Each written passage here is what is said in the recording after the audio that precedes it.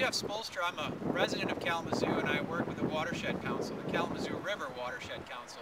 And I think the opportunity that Kalamazoo has with Google is a great one. The thing that we're most interested in and most concerned with at the council is water resources. We want clean, abundant water resources, and the way we make that happen is by connecting people.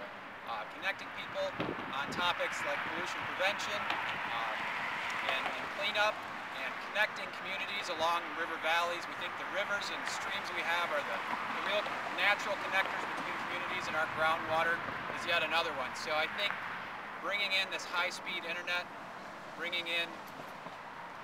us more opportunities to connect people for bettering the community. We're doing it along the river valley with trailways for bikes and for walking, and down the river in boats as well. I think all those things point in the right direction for Kalamazoo.